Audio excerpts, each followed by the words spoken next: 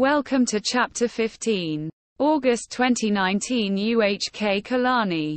In August 2019 I covertly taped a mater cardiologist while showing him an ECG of myself, dated 2011. It was a heart attack after an overdose which that London hospital pretended was just me play acting. The ECG said things like supraventricular tachycardia, epicardial injury, and he said it was completely normal. He added, "These machines are stupid and they lie all the time. Trust me, you are normal."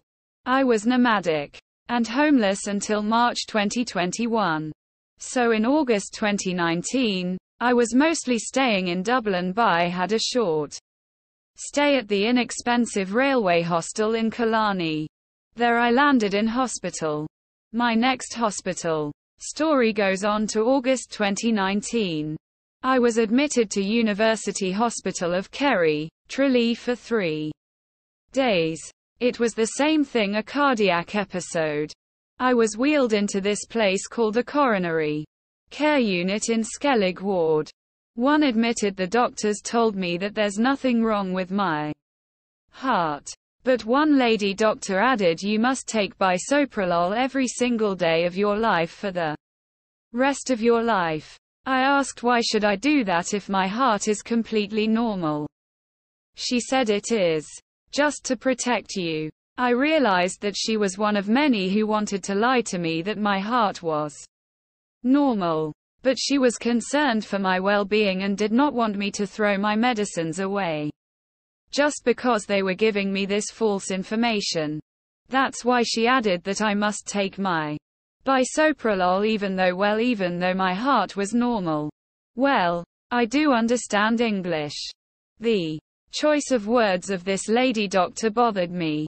She said, "every day for the rest of your life." Without being able to explain this fully, I felt she was thinking about my death. If a doctor is thinking about my death, it must be illness related. Related to the illness I have come in for, I thought to myself. Surely, a person who is going to die from an illness, be it 1 year, 2 years, or 5 years from the present day, surely, such a person should not be taking a tablet of bisoprolol every single day without fail till they die. It is not right. Why? Because when a person gets worse, the doctor is supposed to take care of them. Dosages will increase or other medicines will take their place. As a patient gets worse and worse, the treatment has to change. My conclusion then, around the 26th of August 2019, was that doctors were never going to give me any treatment and I was going to die in God's time. This lady doctor was saying to take 1 bisoprolol every day without fail till I die, as she was prophesying that I was never going to get medical intervention in my life, except for the bisoprolol that had already been prescribed.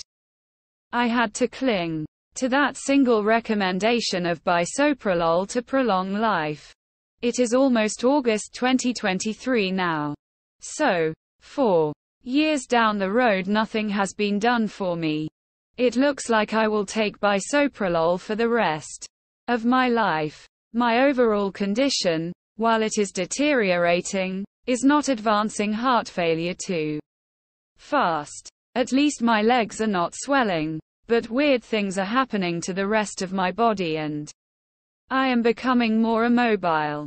Meanwhile, that finding of normal for my ECG has proved itself to be permanent. I feel the unbelievable is true. Which is, the entire medical profession through several years and as I moved to different cities have a policy that they don't want to make public to never give treatment. The entire medical profession wants to get rid of me but feels it is unethical to kill me. I think you don't believe, but I have as hard a time believing this one as you would. My next question to the lady doctor was, "Madam, if I have no heart problem, why have I been admitted to a coronary care unit? She answered, no, this is a general ward. I did not say a word, but when I was wheeled, I think I saw a board saying coronary care unit. I can show a page from my medical records from UHK, and show it says Skellig ward, and show a clipping from the internet, which says it is a coronary care unit. If I can do that, it should show readers one tiny bit of my story. That is why I was admitted to the coronary care unit at UHK Tralee. Not only that, but the other patients in the ward were all having only heart tests. I figured out that one man in my ward whose wife was with him was dying. All this should be evidence that I wasn't in a coronary ward and that I was probably admitted there because I have a heart problem. So at the end of 3 days in Skellig ward, I was sitting on my bed and crying boo-hoo. I want my medical records, I want my diagnosis. They said no. Then one young doctor gave me my ECG because I kept asking for it. Then the consultant came in and said, I am the boss here. Nobody gives you anything without my permission. You cannot have that ECG. I cried to the consultant if I didn't give my diagnosis, I would commit suicide. You know how they deal with suicide these days. You have to only say the word and they will call those specially gifted women to keep you company and help to overturn your suicide wish. But this was not the larger society. This was a hospital. The consultant said he was going to call a psychiatrist. I was scared because the psychologist might section me. The consultant ordered his staff that I should wait for the psychiatrist. One nurse, God bless her soul, helped me to escape from that place. She allowed me to go and buy a Coca-Cola.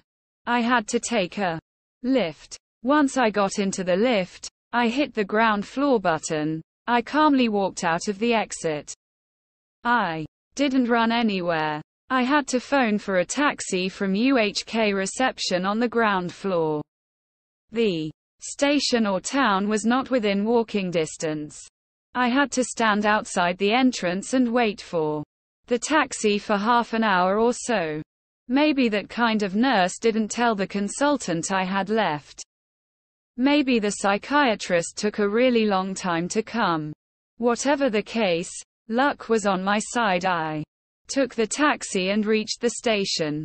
I was able to take a bus from the trolley station to Killarney station. I was staying at Killarney at Railway Hostel. It was across the road from the station. When I was safely back at the backpackers' hostel, the Garda arrived. They had been sent by the consultant of Skellig ward UHK. It was very unfortunate that I told the hospital where I lived, or, at least was staying for a short term. Otherwise, they would have never been able to set the cops after me. Well, I told the police that I had left the hospital against medical advice, but I was doing perfectly okay. I assured them that I would call the hospital and try to speak to them. I would ask the hospital to let me go, so I got the name and number of Skellig ward from the police and phoned them, assuring I am okay. The guard I left, as I appeased the consultant, even though I spoke only to a nurse. But the staff at Railway Hostel had something a lot more unpleasant for me. From the Garda's visit of a few minutes duration, the railway staff understood police wanted to talk to me because I was wanted by some psychiatrist. The railway staff member said, "This place is for holidaymakers. This place is for happy people. We cannot have you here." So off to the next part of my medical story. In comes the pandemic.